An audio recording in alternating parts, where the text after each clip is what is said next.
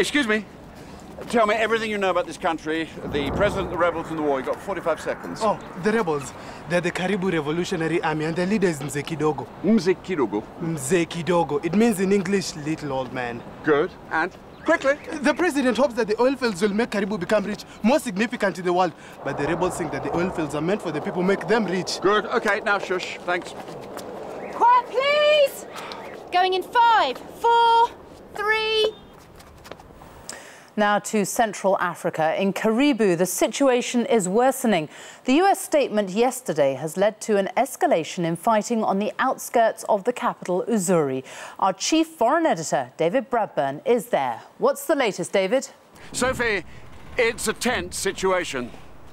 The rebels are increasingly active here in the south of the country where the main oil fields are. President Kubwasana's government is desperate to stop the militias claiming the oil.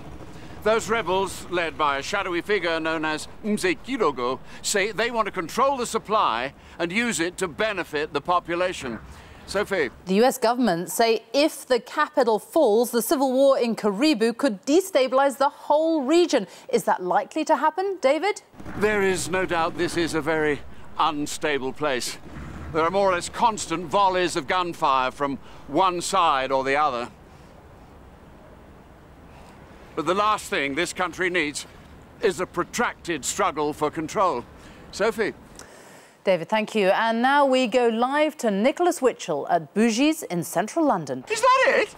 How long was that? 38 seconds. Pathetic! Not even a minute! Oh, absolutely brilliant stuff, though. It's just... And it's too bad the gunfire stopped. That would have given it a lovely, sinister atmosphere. Then they'd have stayed with me. The boys thought you wanted no gunfire. You want gunfire? No, you're all right, thanks. Yeah, well, maybe a little bit. Oh, they're so lucky even to have me. Chelsea, up the Blues! Oh, excellent. Right, well, that's the lunch time. Now it's time for lunch. Jack, see if you get a bit more of that mortar fire. Useful for later. Excuse me, David, Mr. Bradburn, I was wondering if I could just have a chat to you. I'm the local stringer and we've got...